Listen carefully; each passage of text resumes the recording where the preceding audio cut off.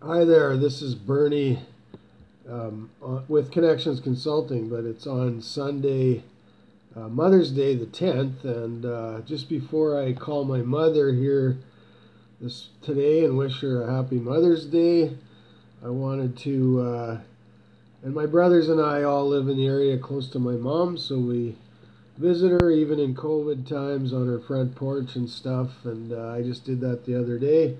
I'm sure one of my other brothers is there visiting her today as I was checking, but we're all closely and tightly in touch and stay with Mother on that cause of her being older and wanting her boys to be around her. So she's in church right now, I'm sure, online. Her reverend there does broadcasts over YouTube and Facebook Live, so I'm sure they're hearing the good wisdom of the Word. Myself, as I have normally done throughout a lot of my life, even in non COVID times.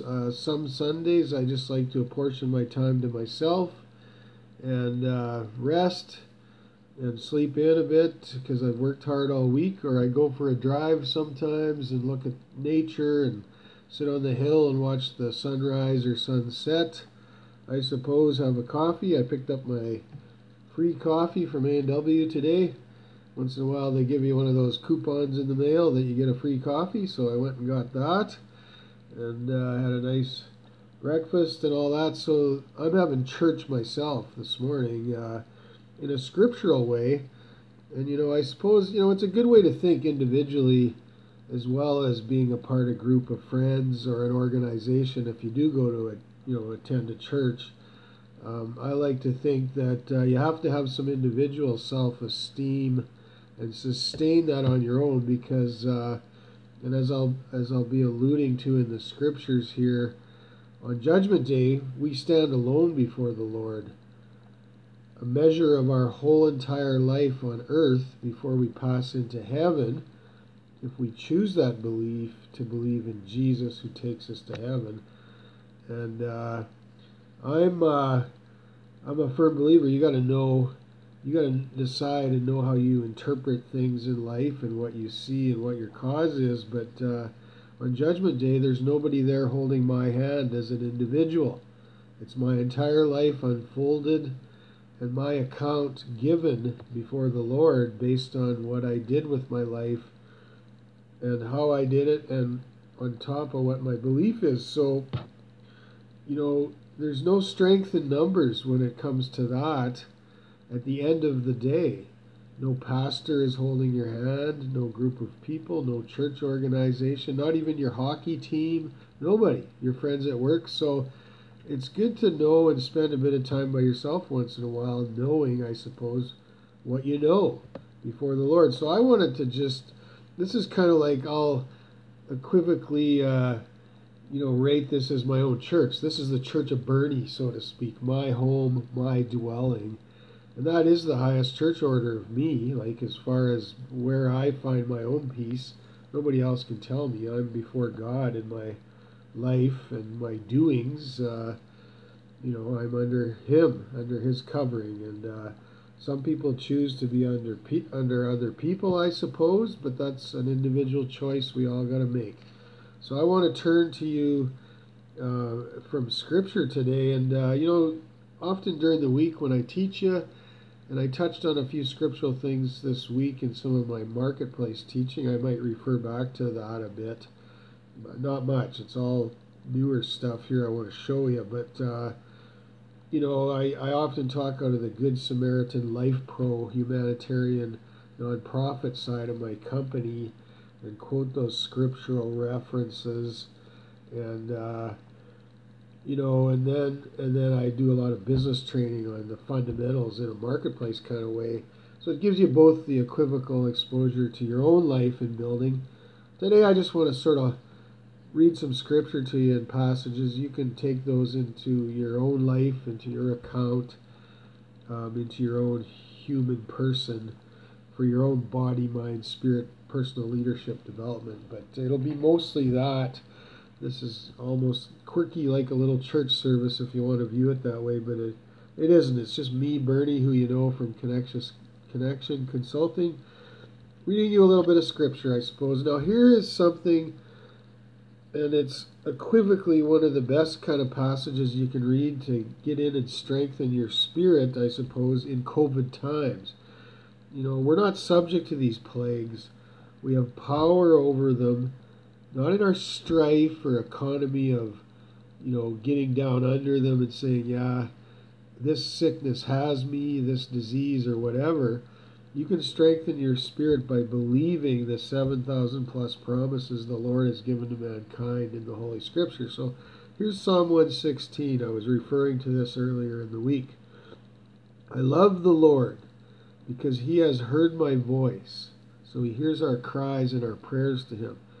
He's heard my supplications. That's another word for prayer. Because he has inclined his ear unto me, so therefore it shows you God's listening when you speak. He knows us each personally. He knows who we are. Therefore I will call upon him as long as I live. So that's a good exhortation to stay faithful to praying before God, asking him to meet your needs in your time of struggle and suffering, I suppose, during COVID perhaps. The sorrows of death compassed me and encamped all around me is what that means. And the pains of hell got a hold upon me. Well, COVID's kind of like hell. It's certainly not a gift from the Lord. I found trouble and sorrow. And then I called upon the name of the Lord. O Lord, I beseech thee, deliver my soul. So that's a good prayer right from Scripture, just about our own accord of deliverance from this COVID thing into a better situation in this life, but also into our eternity. Now I'm going to flip over to the book of Matthew, and this resides in Matthew chapter 5, I see. And suppose, this was back in Jesus' day, when he was sitting on the mountainside with his disciples right at the beginning of his ministry.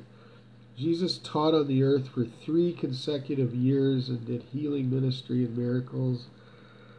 And I suppose, and then that's when he ascended to heaven after his death and crucifixion on the cross that we all heard about so much at Easter, I suppose. So when he was done his life, his 30 years of upbringing and training in construction ministry as a carpenter under his dad, I suppose, and all that, lived with his mom and his brothers. He had 6 siblings, I believe. I'd have to double check that. So he learned how to interact as a family and grow in the fortitude of a good heritage, I suppose, under his mother in the earthly way. In that day, the Jewish realm of the teaching of Bible scripture and just the way of life and the economy of a small town in the countryside. And then his dad taught him the skill of carpentry, and he learned the building foundations of building and the structural approach one upon another. You don't get the roof, the top immediately. You got to start with the foundation and build up, and the walls and the roof and the windows and all that, I suppose. So then he went on, and he was launched into his ministry by God through the witness of John the Baptist, who prayed for him in a baptism scenario in the ceremony in a lake or pond. And then the Holy Spirit from heaven, the Holy Ghost, filled him, and then he started his ministry and started to do these wonderful miracles and stuff. But he taught people principles. And this is where I equate to it a lot because of my teaching in the market with the business company Connections Consulting. I like to refer to the ancient history and the scriptural reference of those principles. And a good CEO or a good leader in a business corporation will always know a good executive manager. And I've had this done to me many times as a leader working for others. And I've also done it to people I've led. At the beginning of their time with the people, they set expectations. They go into their boardroom or meeting room and give them, this is what I don't like happening around here. This is what I do like. And they set expectations. Well, here's what Jesus said, and it starts out in verse 5. This is what he said to his disciples. And seeing the multitudes, he went up into a mountain, and when he was set, in other words, he was ready to go, he was set, his disciples came unto him, And he opened his mouth and taught them, saying, Blessed are the poor in spirit, for theirs is the kingdom of heaven. Blessed are the poor in spirit, for theirs is the kingdom of heaven. So there's some importance in that poor in spirit attitude, right? That humility, that humble attitude. Blessed are they that mourn, for they shall be comforted. So if you mourn a loss, it's nothing to be ashamed of. You will be comforted. If nothing else, by God alone, you will receive that comfort. Blessed are the meek, for they shall inherit the earth. Blessed are they which do hunger and thirst after righteousness, doing the right thing, for they shall be filled. Blessed are the merciful, for they shall obtain mercy. That's that law of sowing and reaping, or karma I was alluding to, another use of a word. What you put out there comes back to you. And, that's just reality. If you put good vibes out to people, you're going to get good vibes back. It's a spiritual law, I suppose. Blessed are the pure in heart, for they shall see God.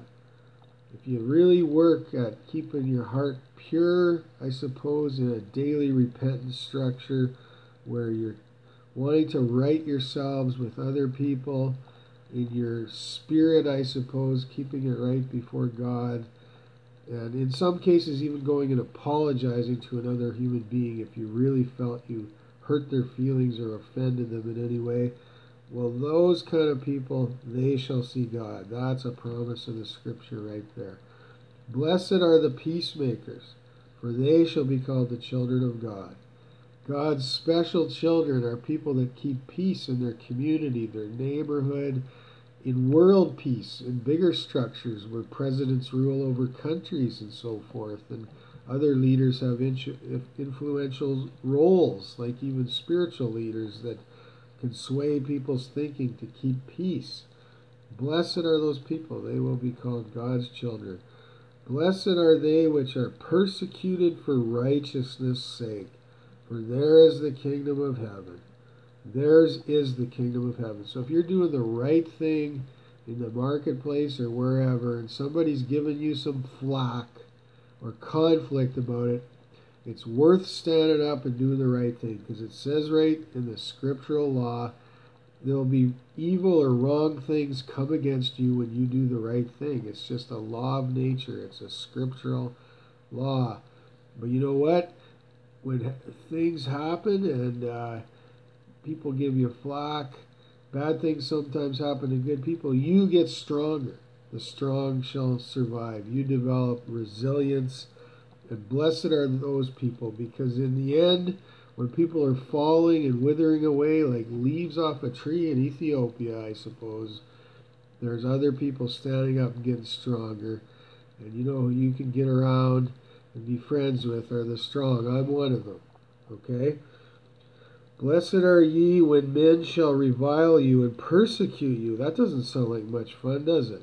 I like to be liked by people. Most of us do, I think. And so blessed are you when that happens, and when these people shall say all manner of evil against you, falsely for my sake. Well, this is Jesus talking, right? So if you're promoting the good concepts of Jesus, like I am in the marketplace, for example, but anybody in life, anywhere in your life, it might just be in the neighborhood, a mother to another mother who's coaching another mother about something, about how to run her kid properly, because the other mother has no discipline and was never trained or taught by her own parents. Those are good qualities.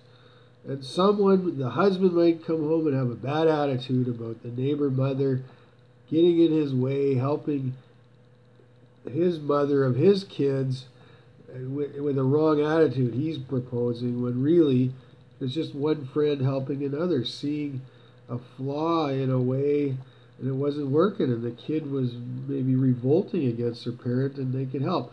Well, sometimes people have bad judgments, wrong attitudes, so you got to stand up against those things. If you're doing right, it's the right thing to do. Doesn't mean you poke your nose in every little thing, but why wouldn't you want to help your friend who you love and care about, right? I mean, that's just a good thing, and people respond in wrong ways sometimes because they don't understand truth. So it says, rejoice and be exceedingly glad, for great is your reward in heaven. Well, not only are you going to get a better friend in this life when you help someone with something they have a flaw in, when you care about them and you want to help them, obviously, but you have a reward in heaven too. And you never know what might happen. Sometimes people who start out on a wrong track get converted and straightened around. And even the husband who came home mad at you, lady friend of his wife, I suppose, he might end up seeing it a newer way, and the next thing you know, you two couples could be the best of friends. And that happens in life. I've seen it and experienced it many times. But you got to stand in resilience. You can't lay down like a wet blanket. It says, rejoice and be exceedingly glad. Great is your reward in heaven. For so they persecuted the prophets which were before you in the olden days. You are the salt of the earth, it says. So keep being the salt. You know, and it reminds me a bit of my own story in life. Like I was, I suppose, sold out for the gospel principles. You know, I worked in business. I went away taking some ministry training. I thought maybe helping people on that front was a way to go with the deeper principles of life. But then I realized I was meant to come back into business and start up my training company that I even told my mother when I was 6 years old, out of the mouth of young boys and babes and young girls, I suppose, Mom, someday I'm going to be the president of a large company. Well, how would a little 6-year-old boy even say that or know that? And so you go forth in life, so I came back into business. So the cause is in me. You know, I've been married more than once. The mother of my children is my last marriage I had. And good kids, I love them both, Ruby and Winston, and they'll come work with me someday in this company, I hope and believe. And they show a lot of interest in me and about it and stuff. And I know they're excited about some of the things I do, and we talk about it on Skype and the internet now, Zoom and all that. And my brothers, Rod, and them are glad, Rich, my mother, and everybody's on my side. I've had to come through some, people didn't always see what I was up to until it became more clear, and I've been working hard. But this took a lot, and I've devoted my life to it. Well, when you get married, and I've been more than once, you hope someone's on the right track with you, where you come together, you're put together sort of in a place where you're on the same front or area, and together yoked, and you're kind of going forth equally. And even if it's not totally 100%, but you're mostly there. And but then my whole life has fallen apart in terms of marriage and that kind of stuff. And the family that goes with it, I've had to devote myself to getting my equivocal equal position back, and all that. And there's been a lot of trial in order to be devoted to the cause of these good principles that I wanted to teach in my company. And I guess, what would you think if someone asked you when you married them, will you be here through thick and thin? That's a question when you have stand before a reverend in a marriage, identifying before God, I suppose. That's a question. But what if they said to you, well, will you be here through thick and thin? But then as soon as 5 years went by and it got into the thick, hard stuff, then you said, well, I'm quitting now, I'm done. And what would you say if they asked you that up front? Like, are you going to be here when it gets tough? Because it probably will. Life does, at times for people, especially when you're pushing a good cause of anything. And, and what if they said, yeah, I'll be there, but then they weren't? Or what would happen if someone married you, but they didn't even propose the question? They just expected you'd be there, and then instead of asking you, they just started to test you to make sure that you were really, there and committed and, keeping your promises and all that. Well, you don't know how life's going to go. So, you play your cards and you get the deck you get. And, you just do the best you can. So here I am, and I've devoted a lot of my life to preparing for this training company I'm running now, delivering these good principles into the marketplace, both the body, mind, spirit, daily leadership realm in the humanitarian side and the business principles side I'm proposing to as well, for the accommodation of a business consultant, making the marketplace happen so businesses stay alive and afloat in these tough COVID times, these end times that are before us. It's only going to, says, keep getting worse until the end. Like birth pains and contractions where they're increasing in intervals until the birth happens, the eruptions of our total society and disruptions and all of it, earthquakes, everything. And we've seen a lot, but it could get worse, and then there's a time of peace right before the end. Well, I have given my all, and I guess what I want to say to you is, if there's opportunities for you to share any of these good principles in your daily life, even with a best friend or a neighbor, where you see someone you know and maybe care about that they don't know stuff you know. You only got to know one more thing than the next person to pass it on. You don't have to be a genius. You don't have to be an expert trainer. If you know ABC and your friend only knows AB, well, teach them C. It's that simple. And that's a good way to go. You just always have to be a step ahead in your knowledge if you care about someone that you want to pass something on to them. And I encourage that and promote it. I've always been that way because I've been put in leadership roles in my life where I didn't know a lot, but I knew enough. And I always knew how to get answers for people and go reference things, and I was willing to step into the comfort zone, no into the uncomfortable, because it was about business and helping people and equating making a profit and me making a bonus check and a paycheck to take home to my family, I suppose. So that was good. Now, go with that, and I want to move on to my last of the three readings. And, if you knew, let's say, for example, I want to give you an example here, an illustration. Let's say you were a welder, and you're going to get a job like Dave the welder in Red Deer, and he knew a company would hire him, and there's so many welders, but he had to get certified and pass a test. And Dave, let's say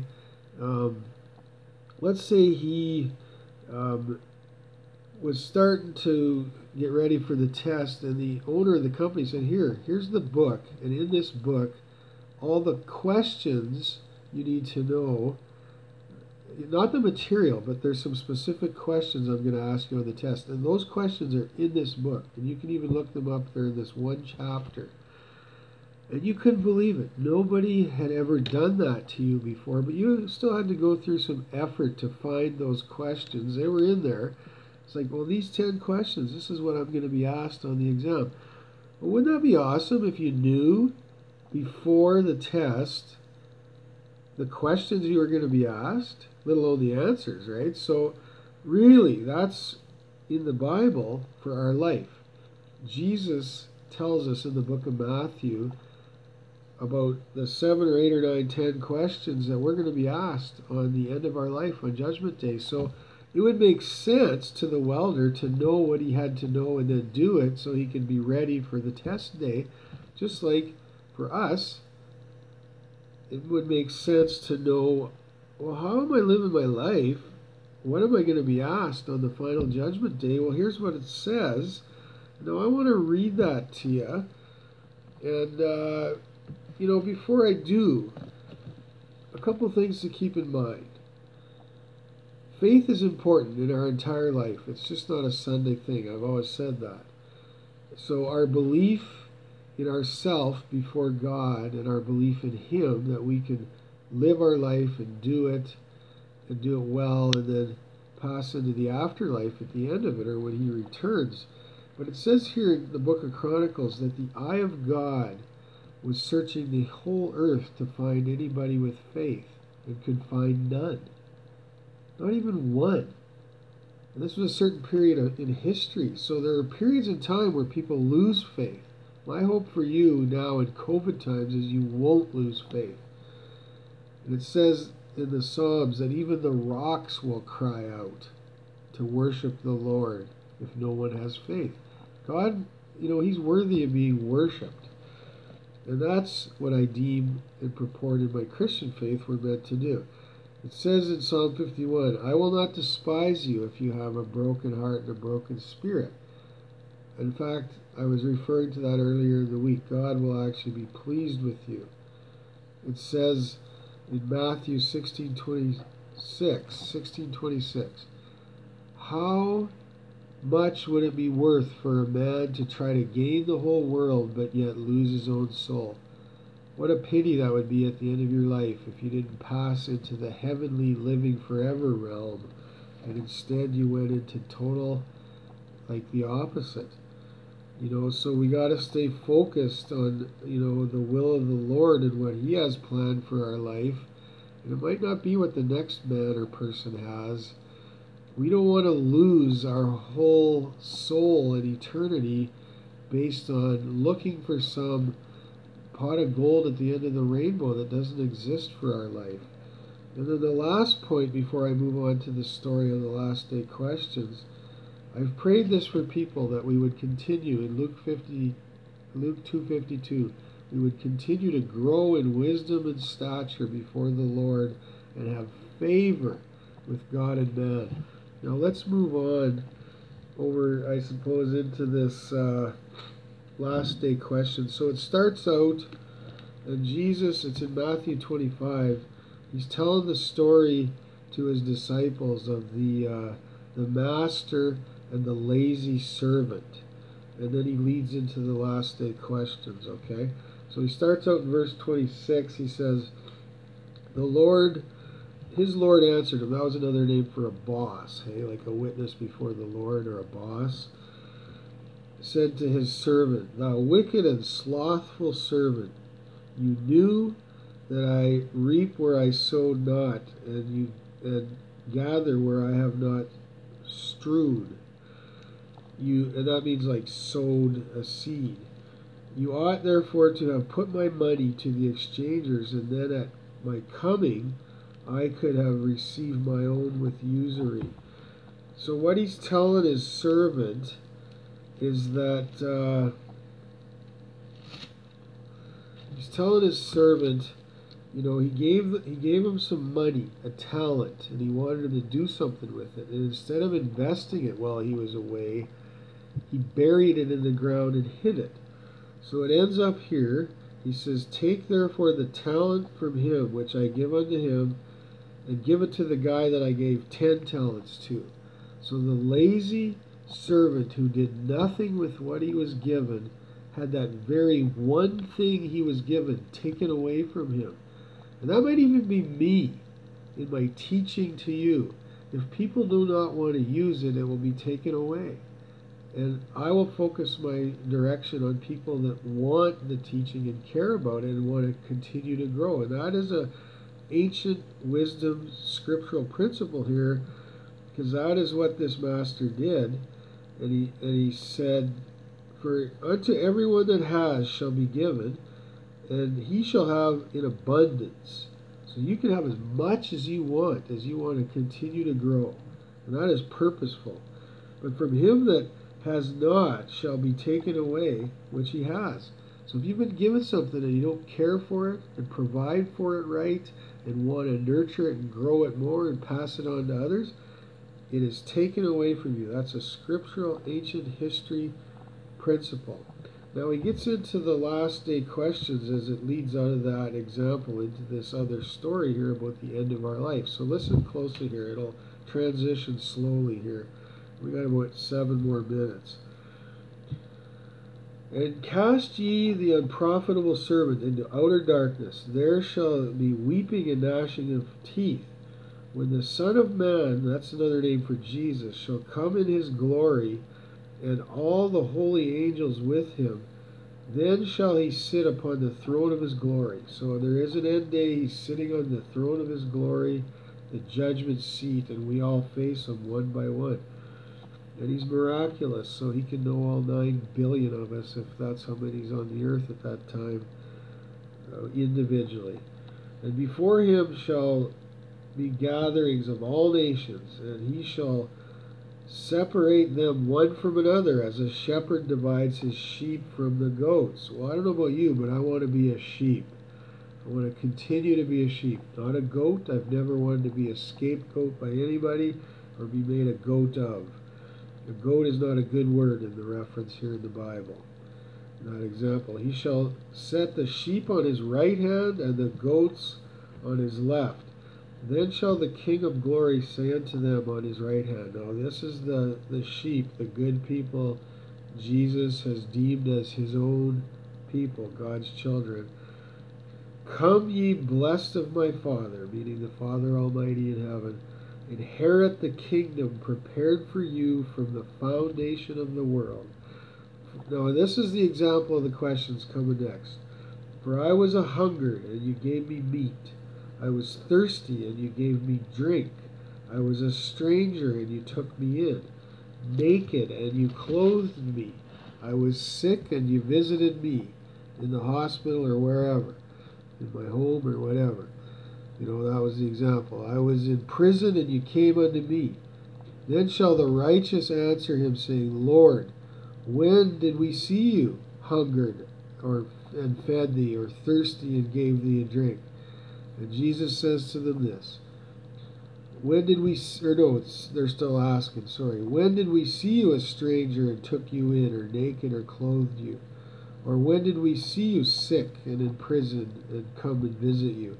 And the king shall answer them, King Jesus, and say unto them, Verily I say unto you, inasmuch as you have done it unto one of the least of my brethren, my children, my brothers, my sisters, you have done it unto me. So those are the gracious things pleasing and perfect to the Lord. And then the opposite happens. Then shall he say unto them on his left hand, Depart from me, you cursed, into everlasting fire, prepared for the devil and his angels. In other words, the devil's demons. I was hungered, and you gave me nothing. I was thirsty, you gave me nothing to drink. And sometimes you can even substitute with thirsty just the word encouragement in your own demeanor, how you treat people around you. And these are good customer service principles for me to teach, because it is about how we treat people as well. Like, treating people matters. I was a stranger, and you took me not in. Naked, you clothed me not. In prison, and you visited me not. And then they shall also answer the Lord, saying, Well, when did this happen, Lord? When did we see you hungry, thirsty, a stranger, naked, or sick, and in prison, and did not minister unto thee? And now this is important, because even people who claim to know the name of Jesus and teach in churches, for example, can miss the point and not be doing any of these things. And this is what matters to Jesus. And then Jesus will answer them and say, Verily I say unto you, as much as you did not do this to one of